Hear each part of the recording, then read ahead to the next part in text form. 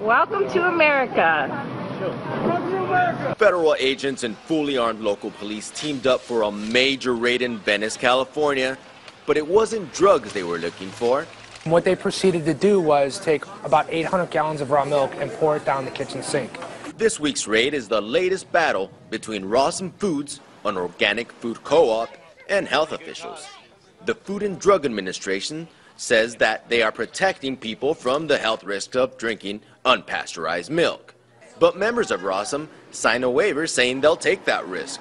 Raw milk doesn't have lactose intolerance, it doesn't have allergies, where pasteurized milk has lots of lactose intolerance and lots of allergies. Despite that, the operator, James Stewart, and 2 others were arrested and are facing several charges, including conspiracy and processing milk without pasteurization. This extensive search warrant shows that investigators have been keeping a very close eye on Rawesome for the past year. It's an investigation which has taken up many man-hours and plenty of U.S. tax dollars. As citizens, we all should rise up. People protesting the crackdown are outraged at what they see as government going overboard. We pretend like we're fighting for our freedom, overseas, and we're losing our freedom here for simple things like let's just grow our own food. Last year, Rawesome was also raided.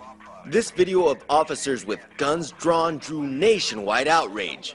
Mark McAfee, a raw milk dairy farmer, is angry that the industry is being pursued so aggressively and points to the influence that large corporations have on government regulators. It's not dangerous to the public. It is dangerous to the agricultural interests that want to capture all the milk and not have anybody drinking anything other than pasteurized milk. The raid comes just as one of the largest food producers in America, Cargill, is recalling millions of pounds of meat, which may be causing people to get sick. And that's linked to 1 death in California. So far, no reported illnesses from the food at Rawesome. Today, the only thing that supporters of the raw food movement are sick of is people telling them what they can or cannot put in their mouth. If we sit back and do nothing, then we're basically saying go ahead and take our rights, decide what we get to put in our bodies. Go ahead and decide. I'm not going to let somebody else arbitrarily decide. And so Paul and many others here say they will continue fighting for their right to plant, eat, or share what they want. In Los Angeles, Ramon Galindo, RT.